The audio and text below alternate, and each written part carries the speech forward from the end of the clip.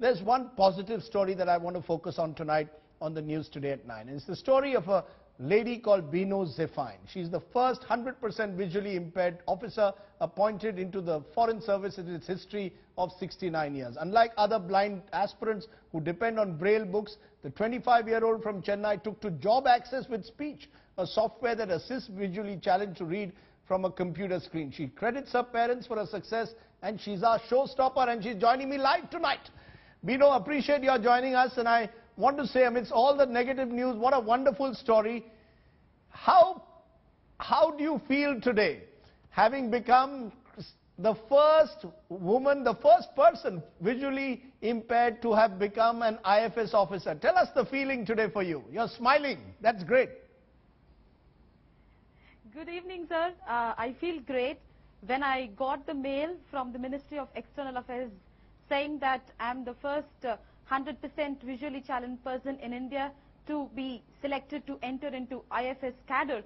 I really felt proud, and my heart just gets filled with a sense of gratitude towards the government of India, the Prime Minister of this country, and the Chief Minister of my state, and every member who has really helped me to reach this particular destination. But who do you really give credit? For a moment, let's forget all the politicians. Who do you really give credit? Is it your family? Was it the fact that you took this Job Access with Speech, a software that assists visually challenged to read from a computer screen? What was for you the turning point that enabled you to scale this mountain peak?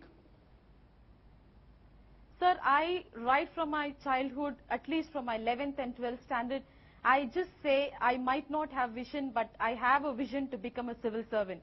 So I think that sense of determination, that sense of perseverance has really enabled me to reach this particular place, sir.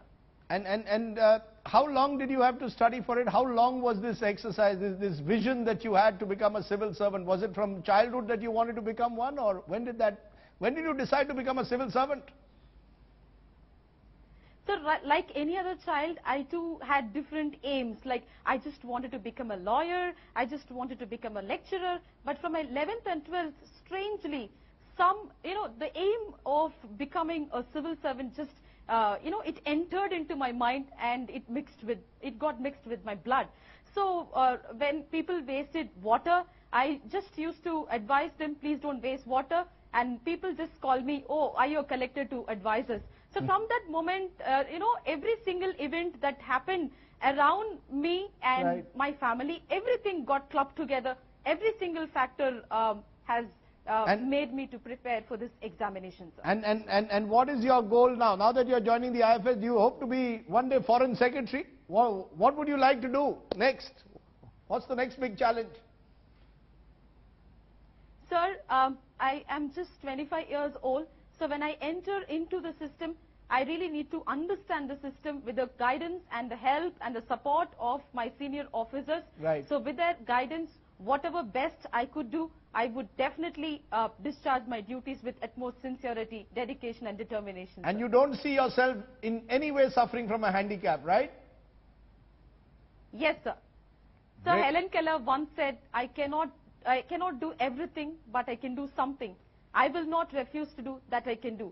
So I thought that Bino Zephyne NL, would be able to achieve something and enter into the prestigious civil services of this country. So I did not refuse to do it, sir. I have done it. You've done it. You've conquered a peak. We are very proud of you. Congratulations today. You've lifted my spirit. In the midst of the depressing news, you've given me something to smile about. Wonderful story, Bino Zephyne. Go from strength to strength. May you be an inspiration for many others. Thanks very much for joining me.